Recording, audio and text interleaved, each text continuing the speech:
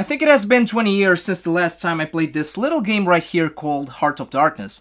Until now. Very recently I got this game for my PS1 collection, I beat it during the last weekend, and today I'm going to review it for you guys. And greetings YouTube gamers, welcome to another episode of Retro Raider. My name is Johnny Retro and welcome to the channel. Before we jump into the review guys, let me remind you that there's a giveaway going on here on the Retro Raider channel where I'm offering a copy of the Final Fantasy movie. I will leave a link in the description box below with all of the information you guys need to participate on the giveaway. And yeah, let's go on with today's video. Today is a review of Heart of Darkness for the PS1, so let's check it out right after this.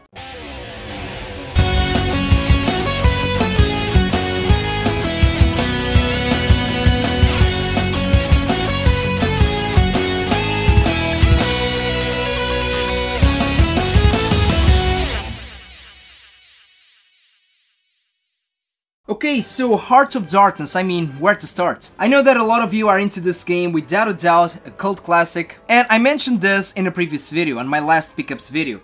I did play this game back in the day, although I only played the demo for the PC. And now, 20 years later, I finally have a complete copy for my PS1 collection. I beat the game, and let me tell you this, guys.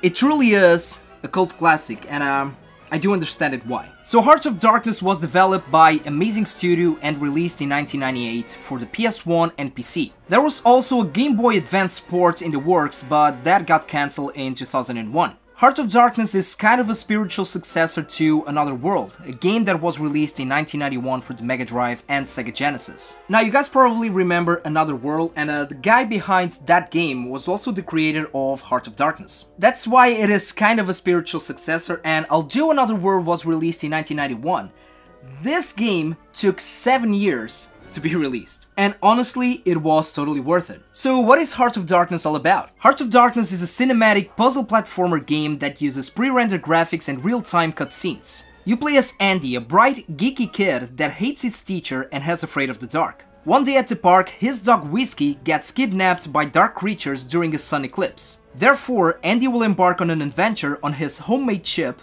to save his dog, Whiskey. So yeah, the background story is kind of cheesy, but let me tell you this guys, the story, it is not the reason why you want to play this game. It's all about the mechanics, it's all about the gameplay, it's all about the fun, and this is indeed a very fun game to play. The gameplay style of Heart of Darkness reminds me a little bit of Pitfall, The Mayan Adventure, and the original Prince of Persia, honestly. I'm not saying that this is a clone by any means, and I mean, if it was, those are great games, but it does remind me a little bit in the gameplay and the whole presentation of the game. The controls are tight, super responsive, although there's an intentional delay so you guys can build up speed for jumping and compensate for stopping. You guys can really feel the momentum in this game. So all of these mechanics in the movements, the way you run, the way you jump, that's why it reminds me a little bit of the classic Prince of Persia. The whole gameplay is very linear. You jump, you run, you crawl, you solve puzzles, you get through tricky obstacles, and you fight hordes of enemies. And speaking about combat, well, is there any fighting in Heart of Darkness? You bet there is. For a weapon, you start the game with a plasma cannon, which you will lose after a couple of minutes into the game, so it can be replaced for magic energy, your main offensive power in Heart of Darkness. So what do we have here so far? I mean, we have a bunch of jumps, we have puzzles, we have running, we have hordes of enemies, and it is a fun game, but it is no walk in the park. This game, guys, it is not frustrating, but it is not for the average gamer. I mean, this game is hard. It is definitely not a walk in the park, and I mean, it's all about trial and error, memorizing patterns, and you're going to die a lot.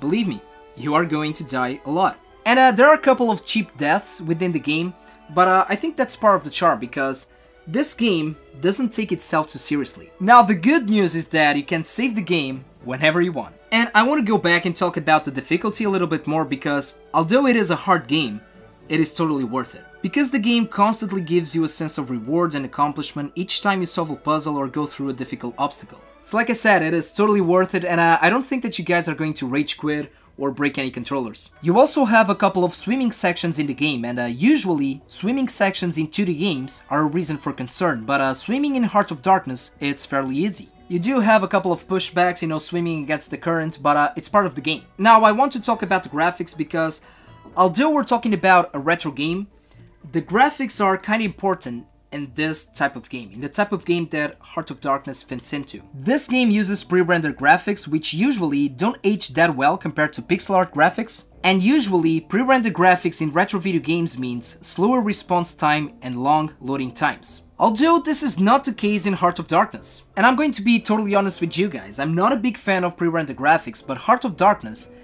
it aged pretty damn well. And let's not forget that we were in 1998, and that was a turning point in gaming. 3D was still fresh, we didn't know at the time that it was going to be the next big thing in gaming. And for a 2D side-scrolling game, this was very impressive back in the day. So I have to say that when it comes to the graphics, Heart of Darkness truly is a product of its time. And that leads me to the cutscenes, because let me tell you guys, back in the day, once again, cutscenes were a big thing. And this game is filled with amazing cinematics. And I've told this story before in a previous video. The opening cinematic for Heart of Darkness is one of my best gaming memories of all time. Like I said, I played this on a demo on the PC, and it totally blew my mind away. You know, the graphics, the animations, the voice acting, I mean, that was kind of brand new to me. It almost felt like, you know, a live cartoon, if you will. And there's also a very cool gimmick in this game, and I mean, this is so 90s. I bet that a lot of you remember this. I hope that you guys can see right here, free 3D glasses included. Now, I'm not going to give you guys any spoilers, but there's a part within the game where you need to use these. And that's all I'm going to say about that, because I really don't want to spoil anybody's fun. And by the way guys, if you managed to score a copy like this one with the 3D glasses, keep it, because these are getting harder and harder to find. And I also want to say this guys, this game takes 2 discs on the PS1, but the game itself is not that long. And like I said on this review, it is a hard game, it is all about trial and error, it's all about repeating sections, but it is not a very long game. And let's not forget about the cutscenes, because there's a lot of them. I would say that this game has the perfect duration. I think that it is the sweet spot when it comes to a side-scrolling platformer retro video game. So what you're looking for is a morning or an afternoon filled with fun. And this was the video guys, this was my review of Heart of Darkness on the PS1.